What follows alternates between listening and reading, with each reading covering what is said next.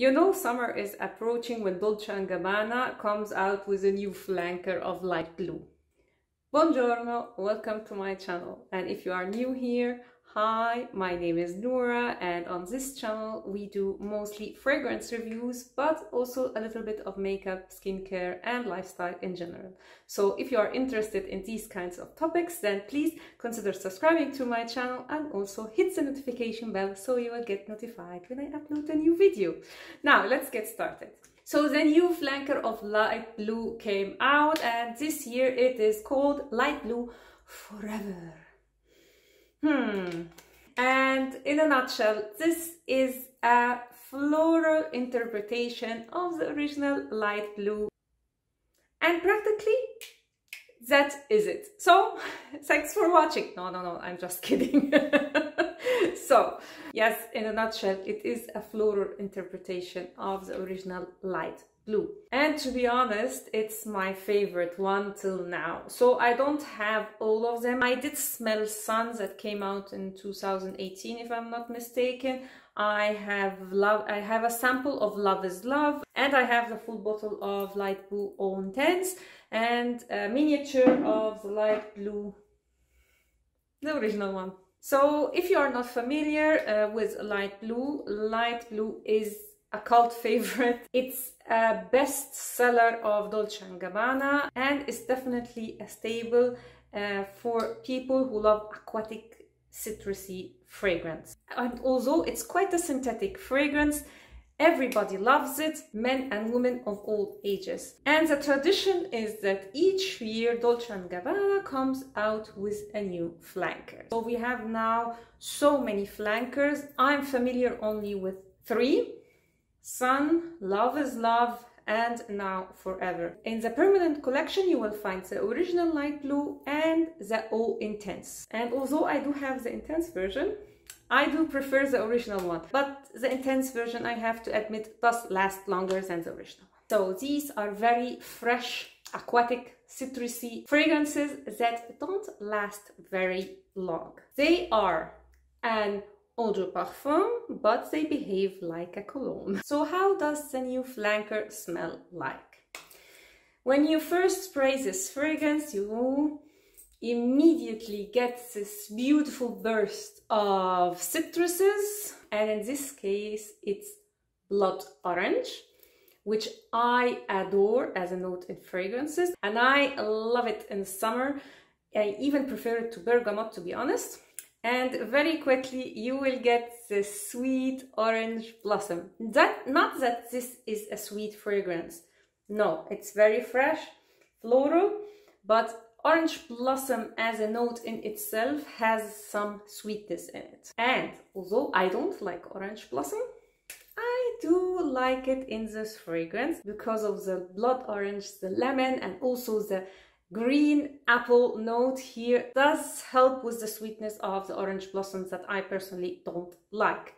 So like the original light blue, you will find the lemon and also the beautiful note of green apple, which is, I think, in all of them if I'm not mistaken. So mostly the DNA of light blue is lemon, green apple, musk and cedar. This is like the DNA of light blue that I think is in all of the flankers. And with each flanker they tweak it like a little bit. So with Sun, I think it was coconut. With Love is Love last year, it was a little bit gourmand, so they had whipped cream and ice cream in them. Although I did smell some powderiness, which I don't know from where it comes, but anyway.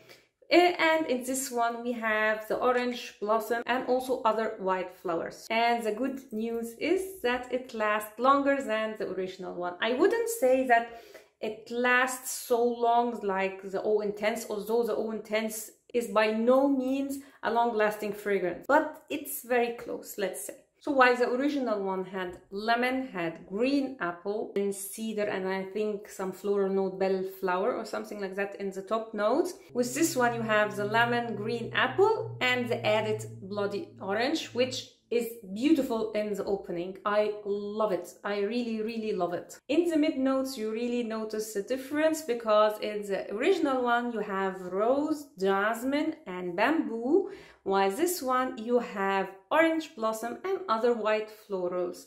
To be honest, I don't get any, I just get orange blossom, but on Fragrantica they say they have white florals. In the original one you have again the cedar, musk and amber, and here you have the cedar, the musk and cashmere wood. So as you can see, a part of the blood orange and the orange flower, they are almost identical. And I would say that the star of the show from Forever is the orange blossom. The blood orange, beautiful. You get only in the opening, and I have to say it's a very good blood orange. I wished it will last till the dry down, but unfortunately it does not. So overall, I really like this fragrance, especially that I find that the longevity and sillage are better than the original one. Is it my absolute favorite flanker?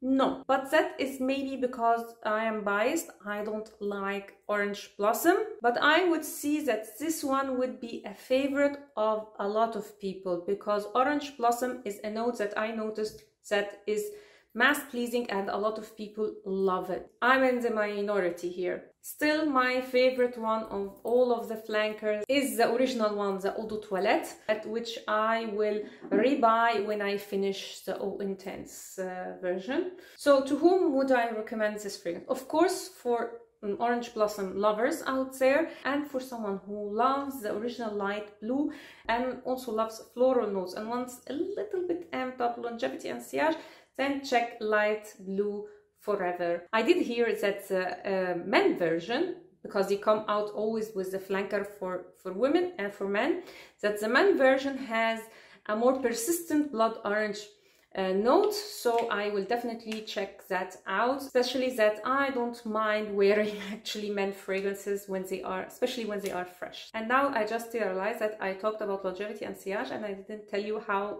many hours it stayed on my skin. This stayed on my skin for about 3 hours and a half, and I did smell myself. Of course, it will not leave like a scent trail, but you will smell yourself, especially when you move your arm, you will get a whiff of the fragrance. I find them quite similar in terms of longevity, but sillage, I would say this performs better than the intense version. So overall, I really like this new release from Light Blue, and I would recommend it for light blue lovers out there, especially for orange blossom lovers. So that was my take on the new flanker of Light Blue Forever. I hope you liked this video and you found it helpful, and if you did, don't forget to like this video and also to subscribe and hit the notification bell so you will get notified when I upload a new video. See you next time. Ciao.